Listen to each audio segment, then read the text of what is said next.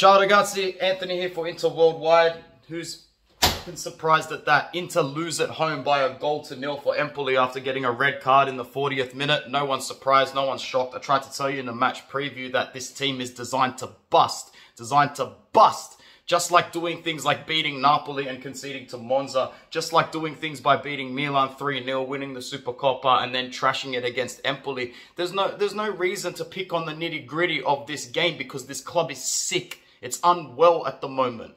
The symptoms that you see are behaviors from a much bigger problem. And a lot of you fans don't fucking see it. It's like people need to kick you in the side of the head with steel cap boots for you to see it. There is no resurgence in this side. The team is unwell. The squad is unwell. The club is sick. Look at this information coming out about Skriniar just before the game, about how we've handled it with his agent. We've got our director coming out and giving false dates in November, in December, after Christmas, after New Year's, after Supercoppa. Skriniar had given us the no before that. We have been played like absolute peasants by this club from the moment the Scudetto winning coach decided to leave. As soon as Conte left, everyone's accountability, responsibility for success went down the toilet.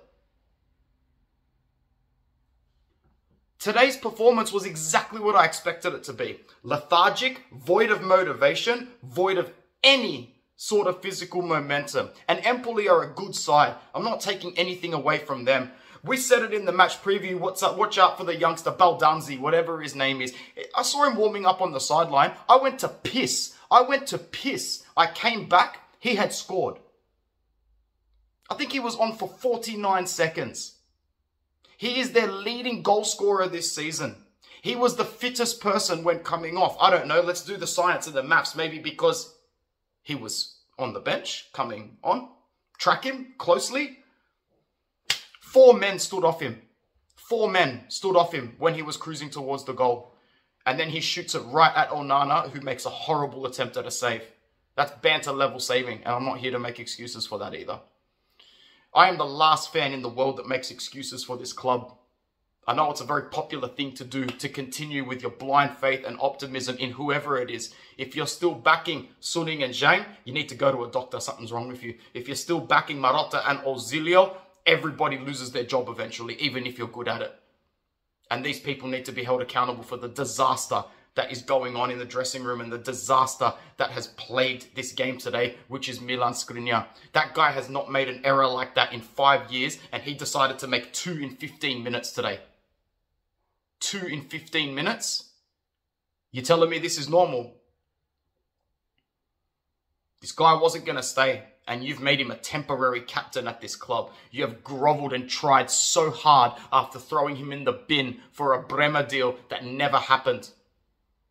This club is getting exactly what it deserves at the moment. Do not feel sorry for them. Do not make excuses for them. Pray to whatever God you believe in and pray to the stars above that this team can get enough competition points to finish in the top 4.